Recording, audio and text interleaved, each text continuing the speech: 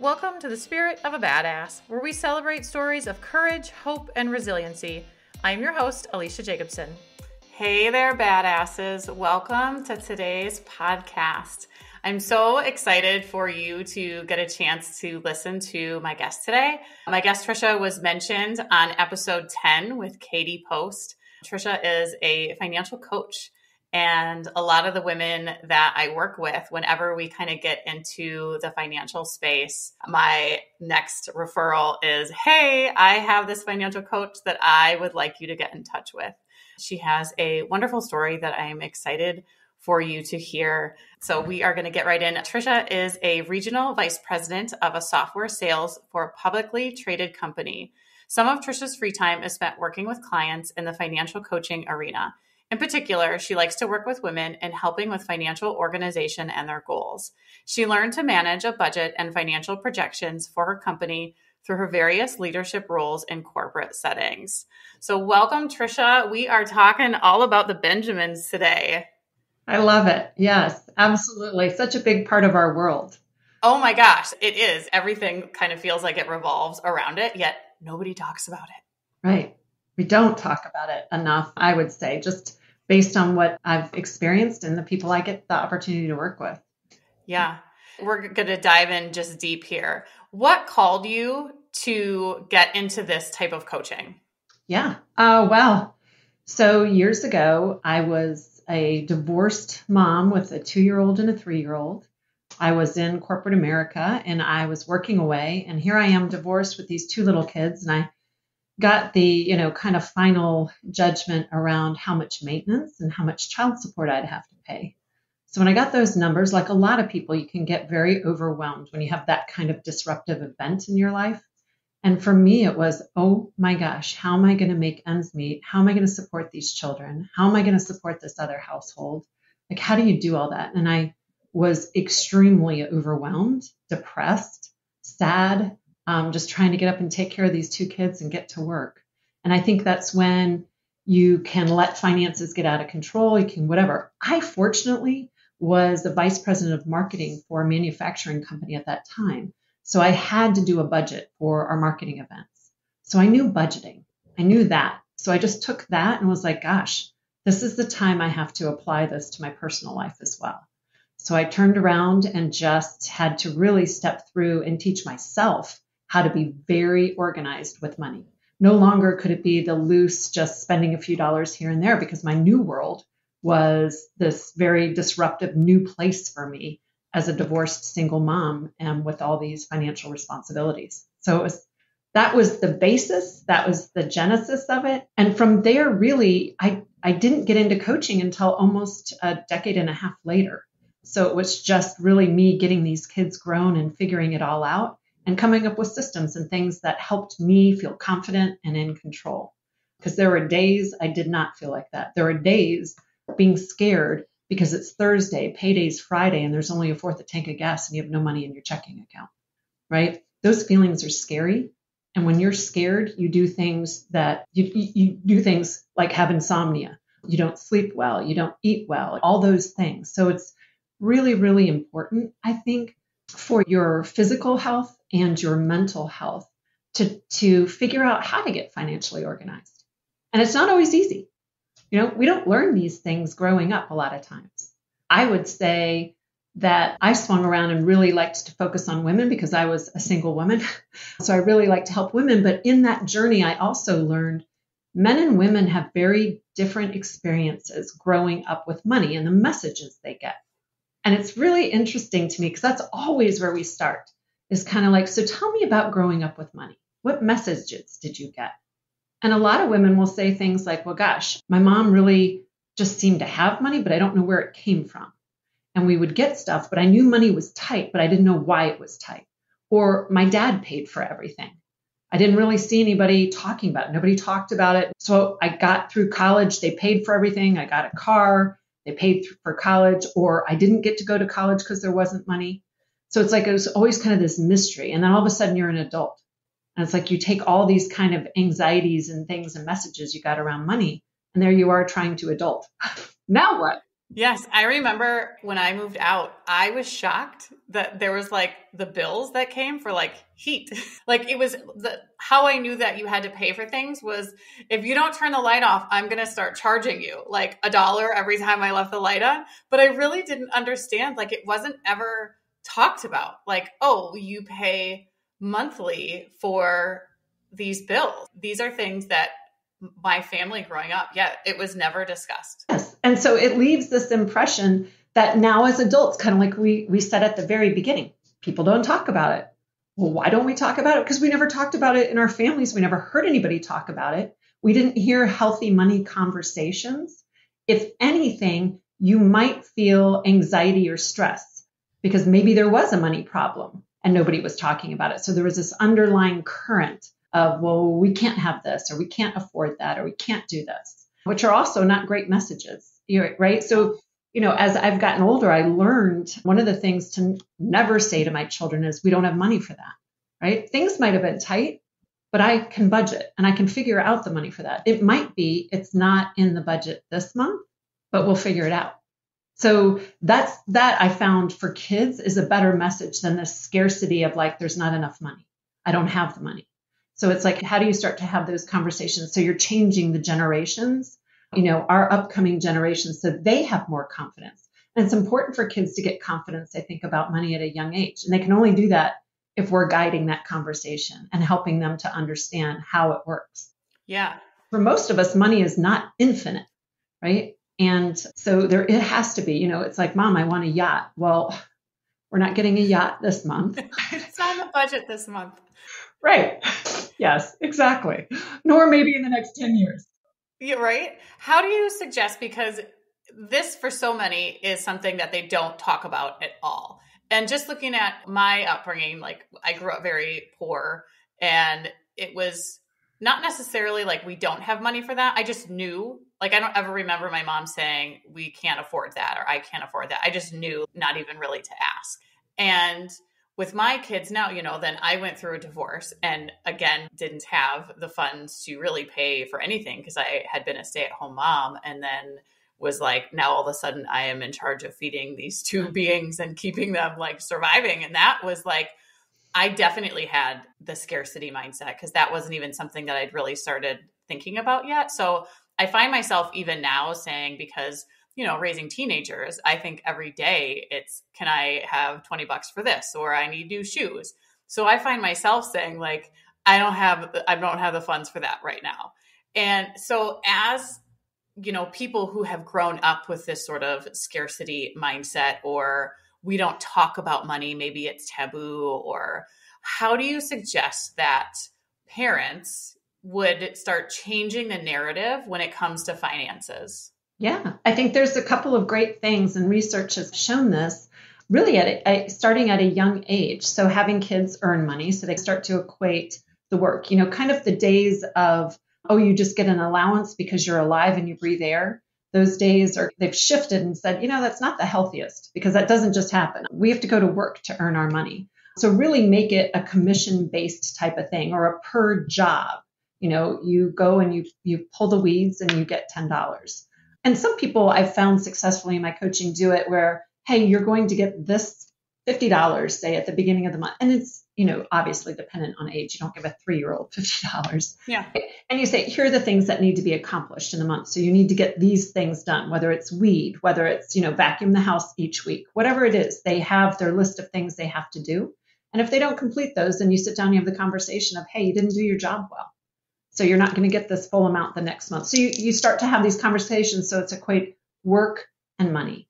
And if you don't work, you don't get money. So that's one thing. So really that commission versus just an allowance. But then with that money, it's the next step of the conversation of there's 3 things you can do with money. You can spend it, you can save it, and you can give it. And you need to do all 3. So all 3 are very, very important to get the muscle around each of those. Not just spending it, but also saving it and also giving it, right? So you want to develop all those muscles. And it's like you start at a young age. Really, what I've seen successfully happen is people will have 3 different piggy banks and might put that on there, that kind of thing. So it's like getting them to think in terms of like there's buckets, and starting off with 3 is much easier than, oh, I have a budget with 20 line items. So yeah, so that's really the suggestions that people who have been researching this are finding for kids help start creating the healthy, kind of money habits, if you will. Yeah. When women come to you, how are they financially? Not meaning like what are their numbers, but like how do they feel about finances? And then when they are wrapping up with you, what's different? Yeah, I think one of the things that we discredit, and again, just kind of going back to studies, they're starting to find more and more, I guess in the last year even, around the amount of debt you have. There is a direct correlation to the amount of anxiety you feel. And it's interesting because, again, people don't talk about that. And it's very American to, when you want something, say, well, what's the payment for that? Right? What's going to be my payment? And they said, what we don't realize is we're really robbing ourselves of sleep by asking that question. The question should be, how much is it? And then you should say, can I buy all of that this month? Can I buy it all right now?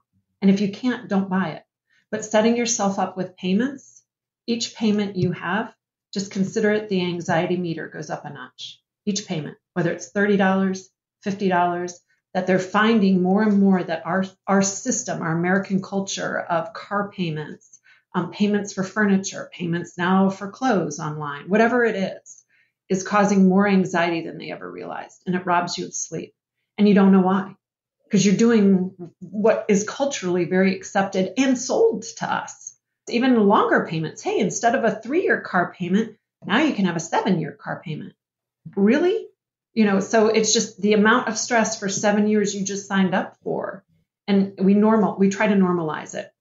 So I'd say to answer your question, when people come to me, it is because they're so anxious and they have no one to really understand how anxious they are. And they feel scared and they feel out of control. So the main goal through just really working is like, let's get organized and let's create a plan. Because you feel hopeless when you don't have a plan, when you don't have a path. That's when hopelessness sets in, and that's when depression sets in. So it's like they're tired of feeling hopeless and they're tired of being tired. So the goal is really getting them to understand this does impact your mental health. You can pretend it doesn't by not talking about it, but it does. And so how do we baby step our way or gradually get our way? Because, everybody wants that quick fix. And I'm always like, I'm going to tell you, again, research shows 12 to 18 months to dig yourself out of a place where you have fewer payments, so you have more room to breathe, and you know what your path is going forward, and you have goals for where you want to be when you retire. 12 to 18 months? 12 to 18 months. Okay. Now because if you zoom out and look at like the big overall picture of life, that's not that much time. A couple things here. With the anxiety, people are in the doctor's office all the time, or, when I start working with people, stress and anxiety, lack of sleep are top 3.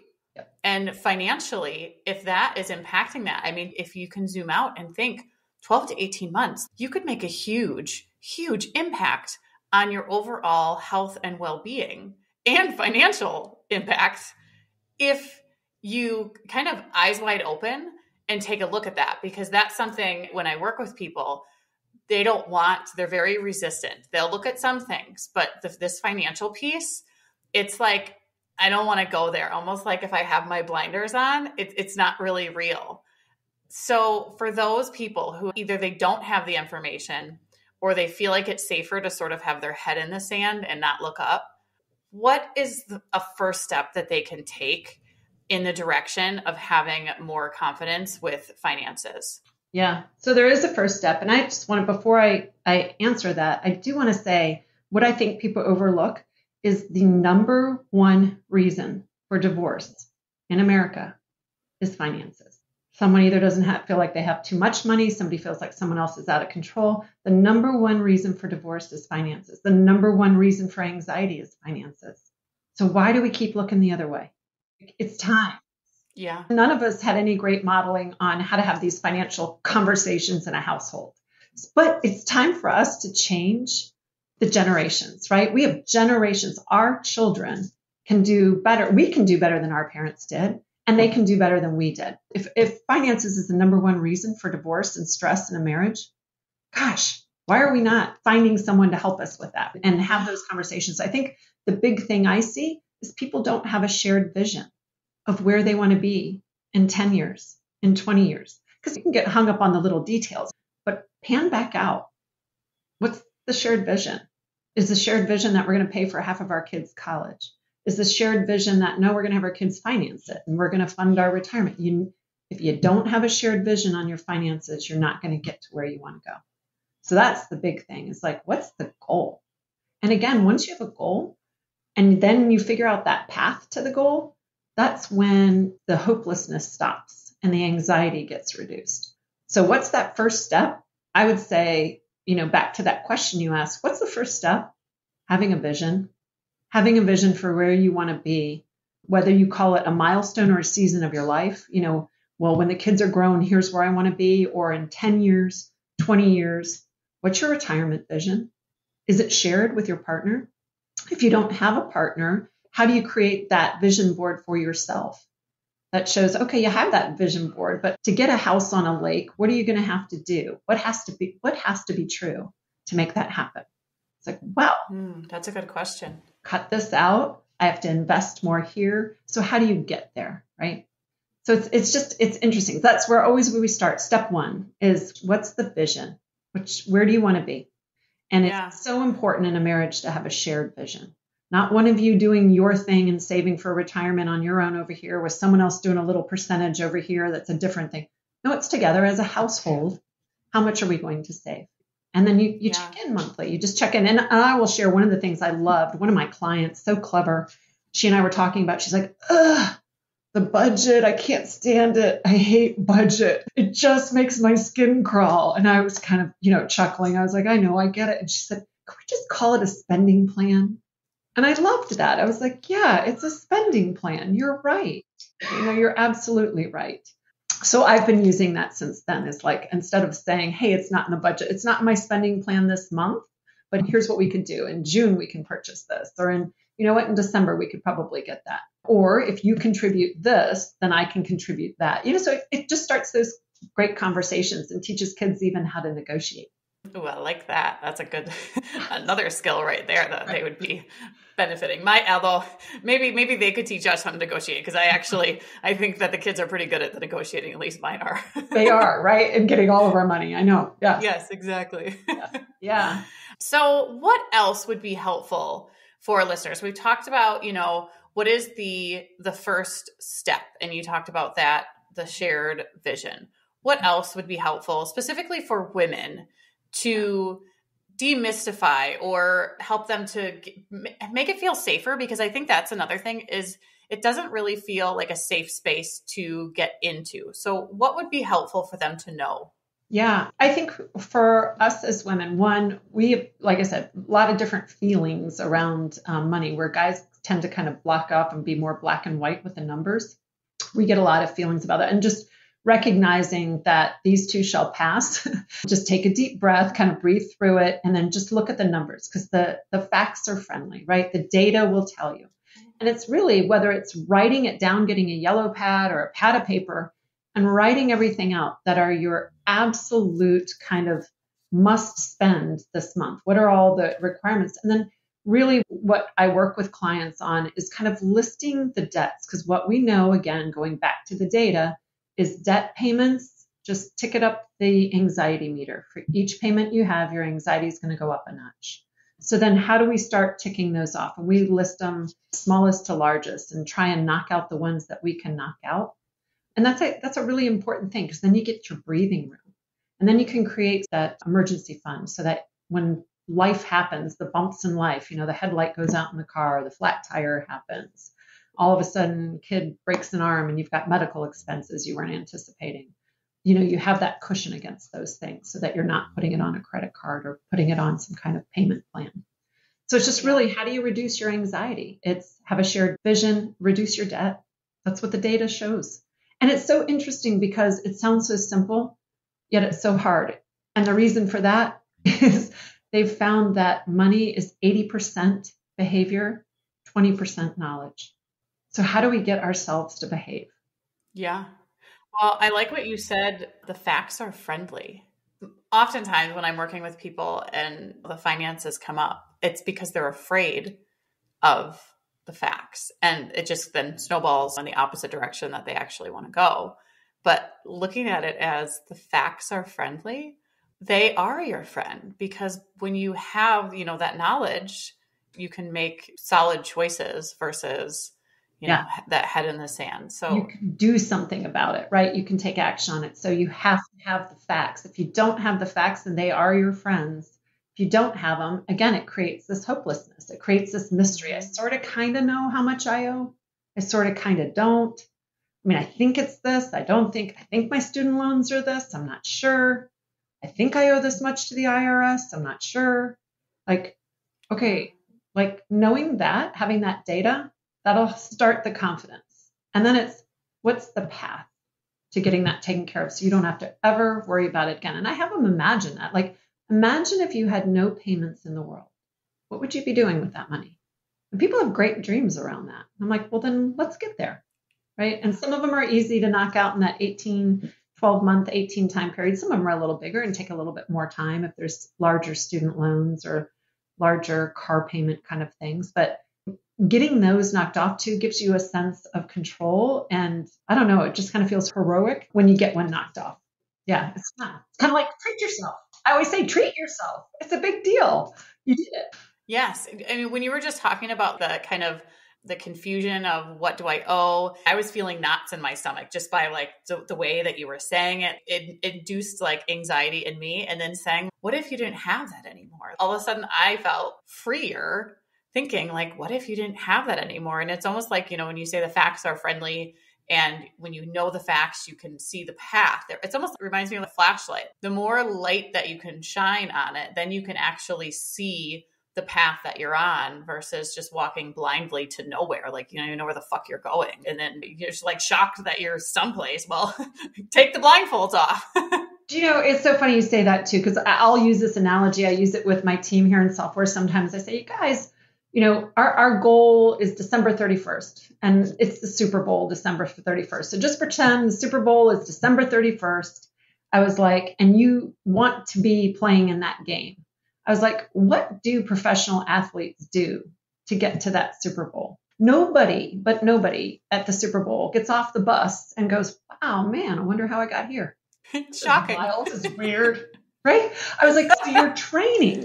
It's effort, it's training. And yeah, you're going to have games where you mess up, where you drop the ball. But you know what? You just go back and you look and you're like, man, I thought I had, my spending plan, $500 for restaurants and whatever. And I forgot there was an extra birthday or whatever it is, whatever your category is. Man, I thought my electric bill was going to be this, but we added heaters to the garage and didn't realize my electric bill was going to be, $300 instead of $100. So it's it's okay. It's a ball drop, but you go back, you learn it, and you course correct, and you move on. And I was like, and that's how all the professional athletes do it. They watch their game day tapes, they go back and review where they messed up, and they train, and they try again. With your spending plan, it always takes people, I would say, 3 to 4 months to fine tune kind of what's really going where, and getting used to subscriptions, annual subscription they forgot about that happens in a particular month, things like that. But yeah, so the first, I would say 3 months can be pretty frustrating on the spending plan, but then people kind of get it. But I always say you're training for the Super Bowl. So you're in that Super Bowl and you're not going to owe a dime to anybody. You're going to have all that money and think about what you're going to do with it.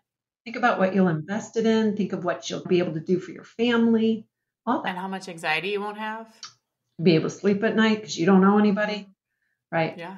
And it's so fascinating to me. It's really interesting when you dive into that again, the behavior versus our learned knowledge. And a lot of the behavior, we hit on it, is put your head in the sand.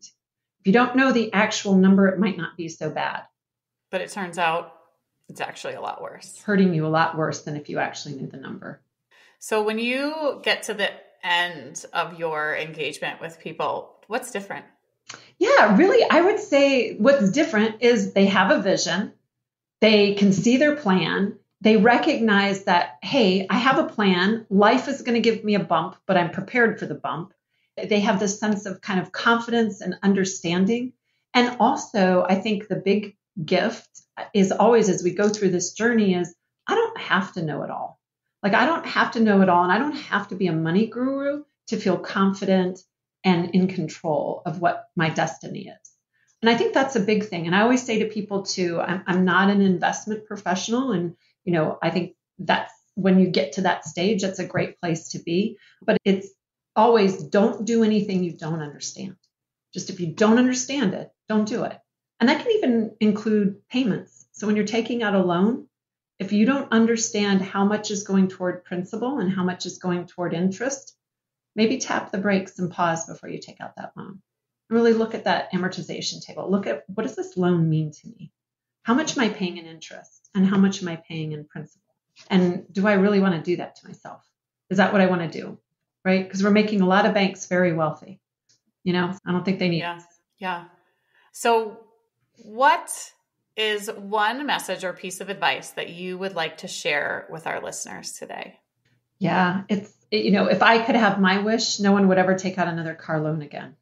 Like I'm like, there should be laws against this, because I think it's keeping America down, and we don't realize that we all have very nice cars. We all have incredibly nice cars. I mean, and I'll just share that came to my attention because I had the opportunity to be around someone who was visiting from another culture. They were visiting from South America. And the comment this person made to me was, man, you Americans really like your cars. What is she talking about? We really like our cars. And I had never been to South America, so I didn't really, and then kind of doing some research, apparently they'll drive anything but anything in some of the places in South America. And I realized then as I was driving down the road, certainly in my area, I don't see anybody with rusty cars or cars without a window, or like, I don't see that. And I was like, I get what they're saying. Their perception is, and I'm like, but we're paying a high price for that. Paying a very high price. And our price is our retirement. Our price is our sleep. Our price is our anxiety. And that's just one area that I think we've really become very American about, that we always have a newer car and payments are acceptable. That you have payments for life on cars. So if there's one thing I could wave my magic wand, is everybody would just pay cash for their cars. So if you have $5,000, you get a $5,000 car. How do you say, because a lot of people, they don't have, a stash of cash. How would you say, what do they do about that? Yeah. Pennies make a dollar, right? So that's my grandma's saying, pennies make a dollar. So yeah, it's starting to get those. Don't discount the $25 that you're about to spend at Culver's. Don't discount that. And get that into a savings account instead of maybe swinging by Culver's. And instead, maybe you go by the grocery store and you get a loaf of bread and some turkey and cheese, right? Mm-hmm. So you got to figure those things out. Again, it comes back to that behavior, I think, but it is being mindful again around how much am I going to save? Where could I save it? And some of it is reducing some of the things that we don't think about too much. I know one of the biggest areas that I find people overspend, myself included, is the grocery store. Right? We don't stick to our list.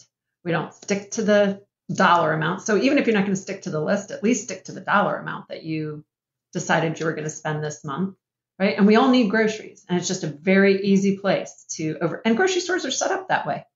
They're set up to make us spend more. So it's like, okay, just being mindful about that. Like one area you could potentially save is groceries. Another is maybe subscriptions that you have that you don't use every month, even though it's only maybe $15.99 or $17.99. Do you need Netflix and Hulu and Disney and? So it's like those little places, and then being mindful about taking that money and just getting it in that savings account. And knowing, again, it's going to take time. Pennies make a dollar, though. I like that. Pennies make a dollar. Thank you, Grandma. Yes. I think in addition, the other thing I hear in coaching is like, I work so hard, I just deserve to have this, or my husband deserved to have this, and I get that. I get like working hard and wanting a reward, but sometimes we overswing the pendulum. It's like, well, he worked so hard, so he deserved the new truck. I'm like, well, it's a $70,000 truck. And you're now not sleeping at night because of the payment. And working maybe a job you don't even like. And change to a job you don't even like, because now you have these payments and insurance payments that have, kind of hit you in a hard spot. So is that really worth it for his 15-minute drive to work and back? So it's those things where I think that it's being mindful again of the why behind your buying it. Is it because you think you deserve it? Well, check that, because maybe there's something else that can give that same feeling again, that feeling around treating yourself versus getting yourself into a place you're treating yourself, but it's going to cause more anxiety. Yeah. Yeah. This was a while ago. I was listening to something kind of talking about that same thing where you buy something thinking it's going to make you happier, and it may last for a day or 3 days, but then eventually it wears off 100% of the time. And then, yeah, if you're left with a payment for it. So, looking at that why behind it. And then also, like, are there any unmet needs that you maybe have? And are you needing to be actually happy without Right. stuff? Because stuff, I mean, it may hit that dopamine, right away, but then that's going to wear off. And then if you're left with this payment that truly you shouldn't have and don't need. Well, and there's some fun stuff to do around it too. I will say I did a clothes challenge about 2 years ago. What was the clothes challenge? The challenge was don't buy one piece of clothing for 1 year. Ooh, you did this personally? I did it personally. Yeah, because that was the challenge. And I was like, okay, this is interesting. Because the premise was, again, kind of, as Americans, we have a lot of clothes. Hell yeah. We have a lot of shoes. We have a lot of clothes. Yeah. So like for 1 year, don't buy anything and see, how do you feel about it? And it was really interesting. I did have a lot of clothes. Yeah. I really didn't need to buy anything or replenish anything. And I was like, this is really interesting. Did I want new gym clothes to work out in? Yeah, I did. But did I need them? No, I sure didn't. I still had a stack and a pile. So it was just an interesting exercise to go through. And that's one place where then you're saving money each month, not buying. I think I did buy sneakers. I needed to buy running sneakers. But yeah, it was an interesting challenge for myself personally. Things like that. And the other thing I will say it is very interesting is to buy a car with cash, right? Most of us don't do that. I certainly practice what I preach, so I do that. And I'm telling you, when you're at that car dealership and you're going to write a check for it's coming out of your checking account, and you're like, am I buying the $40,000 car or am I buying the $27,000 car? Like, it's hard to to overbuy a car when you're writing a check for it. Yeah. It's like, I don't really need that. That's pretty baller to walk in with a stack of cash. Like, I saved for this. And then, yes, you think, because I know even my son, when he'll go to buy things, when he actually has to do it with his cash, it's like, do I actually want this one? Or, can I do this other one? Maybe it's, cloth seats and it's not the newest model. One place that we've run into this is the cell phone store, because I swear my kids are always breaking their phones, and you get your $10 a month payment or your $30. Like, it doesn't seem like it adds up, but that shit adds up. Like, you're pushing these edges of making yourself just a little bit uncomfortable and there's so much learning there. Like, why would you buy this super expensive car? Like, what about it? And if you have the cash, there's so much golden nuggets within that space of being in that car dealership with cash versus you've got your $400 payment or your $450 payment. Like, that doesn't seem like that big of a difference, but times 3-4 years. Well, what's fascinating about that experience too, that I didn't anticipate, was some shame around it. Believe it or not, purchasing a car with cash. So when you go into a car dealership and you have cash, they don't like you. They make their money on financing, and they're financing. So I never anticipated that. First of all, they didn't believe me. First of all, they're like, yeah, you're, some chick walking in saying you have $40,000 in cash. Sure, you do. Right? I'm like, no, it took me 7 years to, or whatever. Right. But yeah, it's really interesting because I didn't anticipate, again, it's just our culture. Our culture doesn't want us to do that. They want us to finance. So you've got to be prepared. Like, no. And I actually feel really proud of it. And it is, I'm going to tell you, like, so freeing not to owe anybody any money. Another great example. I had to replace my cell phone. It broke and I needed it that day. And I was like, okay, how much do I want to spend on a cell phone? I'm like, I'm going to spend $500 on a cell phone. So I walked into the cell phone store and I said, I need a replacement phone. And I said, I need to look at anything you have that's $500 or less. And they just looked at me. They're like, what? Well, what did you have? And I was like, well, I had an iPhone, whatever I had. And then they were like, well, you can only upgrade then one level or something. And you can get this other one though, and it can be $20 a month or $15 a month on your contract. That's all. I was like, no, I'm going to pay cash and I need to know what's 500 and below. And they were like, they didn't even know what to do with me. They were like, oh, okay, I'm I guess sure. we could do that. They're like, oh, you're just going to pay for it? You're just going to buy it? I'm like, yeah, I'm just going to buy it. Yeah, it's kind of interesting. Yes. So it's fascinating, all the upsells and things. And again, it's the price of us not sleeping at night and we don't realize it. So it's like, how do we challenge ourselves to do things differently? And some of it feels uncomfortable. Like I said, it's interesting, even trying to decide, okay, how much am I going to pay for this car? How much am I going to pay for a cell phone? Like you look at it and you're like, you know what? I don't really want to spend $1,500 or $1,200 on a cell phone. There's a whole lot of other things I'd rather have with that money. Maybe I want new clothes, or maybe I want, so it's that spending plan. But yeah, culturally, our culture is built to keep us in debt, normalize it at the expense of our mental health.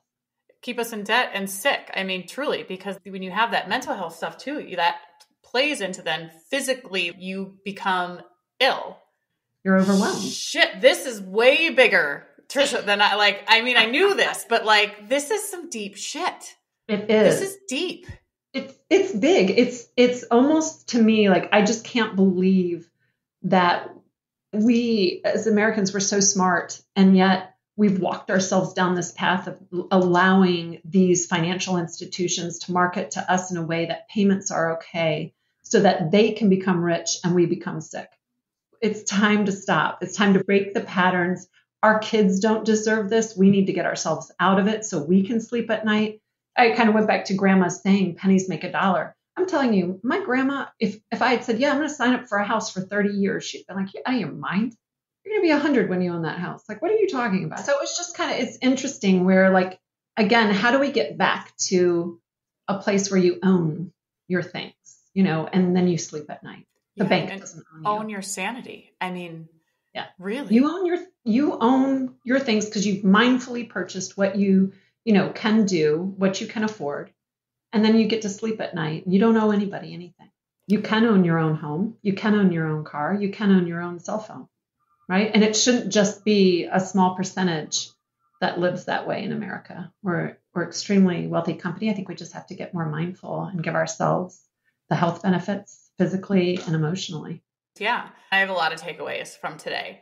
We talked about the car and the cell phone. Like, you go in, and because I was just there last week, and you see like this phone for this plan and this phone. There are no plans for pay in full. There are no plans for save your money and come in and pay in cash. And even to hear this message, you have to search pretty fucking hard to find somebody just sharing your message.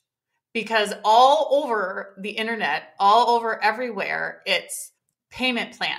Buy this. This will make you happy. This will solve all of your problems. No, it doesn't. It just creates more of them. Even make you rich. You can leverage your money by taking out a loan on this and have this rental property. And then you can leverage this and put 5% down here and then leverage this and you have this and you'll be rich. It's like, okay, one, I may or may not be. You're forgetting the risk of, like, maybe somebody doesn't pay me rent that month in that rental, or maybe they run out and I'll break the contract and then I don't have the money because I've leveraged everything so it's so normalized. So how do we break the cycle and make sure our children are growing up feeling confident and in control, right? And going down the path of a million payments doesn't give people confidence and control. It gives it like, I've got to scramble. I've got to keep this job. What if this happens? What if that happens? So I try to offer, there's a different way. I know it'll feel uncomfortable because it's not, culturally the way everything kind of runs. We've just accepted this norm. So don't accept the norm. Stand up to it. Be a badass. This was fantastic. I am so grateful for you and your message. And I know that this will shift their perspective. And I think open up their eyes to the possibility of this could be different. I could live differently. I could live really, truly better. Oh, truly. Yes. And it takes a little bit of time, a little bit of effort, but the reward is so great. Oh, yeah. And the reward, like you said, the generational, your people around you will benefit so much from doing this type of work. Your children and your children's marriages and your grandchildren will all benefit. Mm-hmm. And again, if the other wishes besides no car payments is like, never say I can't afford this again. We live in America. we can afford it. We might have to make some sacrifices to afford it, but it's like, maybe it's just not in the spending plan this month, but we can. So it's like, don't say it. We live in a place where we can figure things out, and saying like, hey, it's not in the plan this month, but I'll have a plan, teaches our children, oh, you come up with a plan to get the things you want. Yeah. Which that's a very easy thing. That's a very easy shift from we don't have the money to, it's not in the plan this month, but we'll come up with a plan. We'll come up with a plan. And empowers them to, we'll come up with a plan. I can come up with a plan. Right. Mm-hmm. We got this. Yes. Yeah. Oh, thank you so much. All right. Last question I ask everyone. What is your number one life hack or tip that has helped you save time, energy, or resources? Boundaries. Yes. Tell me a little bit more on that one. I know it's not typical, but yeah, life balance isn't about time management, but it's about boundary management. And I had to study boundaries. So there's a ton of different great things out there on boundaries, Dr. Henry Cloud and Vicki Palmer. But boundaries, learning to say no, right? That's really hard for us people pleasers and people who want everything to be smooth and everyone to be happy. But boundaries, really learning what gets your time, who gets your time, what gets your money, what doesn't get your money. And so that has freed up time in my life where I don't feel as overwhelmed and rush to everything, and I'm more productive. Boundaries. Thank you. That is a good one and can be applied to all. Thank you, Alecia. Thank you so much. This was so valuable. If someone would like to get in touch with you, what's the best way that they can connect with you? Yeah, I'm out there on LinkedIn, so you can find me, Trisha Loy, on LinkedIn, Madison, Wisconsin area. But yeah, you'll see it, Regional Vice President for a publicly traded company, like we said earlier. But yeah, I'm out there, so hit me up on LinkedIn and we can connect. Great. Awesome. Thank you so much. All right. Thank you, Alecia. All right. Have a great one. You too. Bye. Bye. Spirit of a Badass is a Lit Path Studios podcast and is produced by Jamie Gale and Alecia Jacobson. Music by Shane Ivers. We'll be back with another inspiring interview. Until then, keep your spirits high and your energy badass.